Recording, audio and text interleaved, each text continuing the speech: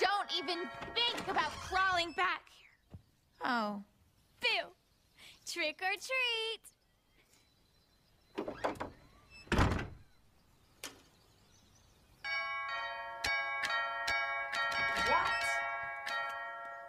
Good morning, ma'am. You've just witnessed a simulation of what you'll face this evening. Studies show that households that run out of candy are 55% more likely to be TP'd. To help avert this tragedy, I'm here selling Halloween candy for my school, Westbrook Prep. Good school. I got kicked out of there. Now, what do you want? Just trying to get a head start on life and secure a successful future. You want a successful future? When a guy with tattoos comes up to the drive-thru, give him his burger, not your phone number. Thank you for the advice. I'll be sure to make a note of it. But back to business.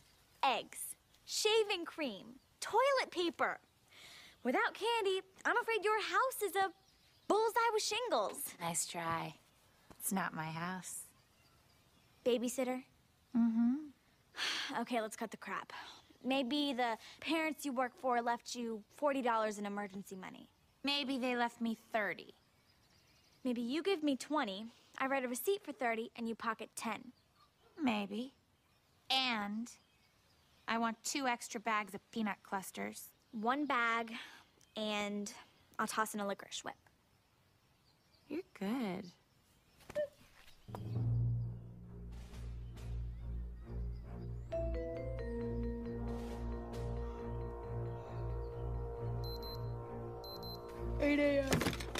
No detectable movement. No detectable movement.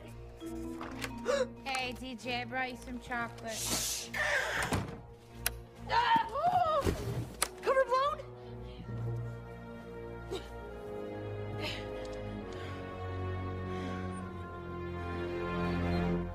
Oh, no detectable movement. What are you 2 weirdos up to? Oh, nothing. Just something in the house across the street just tried to eat us. Yeah, we've been up all night watching it. We haven't even left this room once. Not even to go to the bathroom. Don't drink that. Oh, gross. Whatever disease you guys have, I'm sure it's got letters and that they make pills for it. Z, it's true. There's something evil going on across the street. That's excellent. I'm really happy for you. Anyway, have you 2, astronomers seen Bones?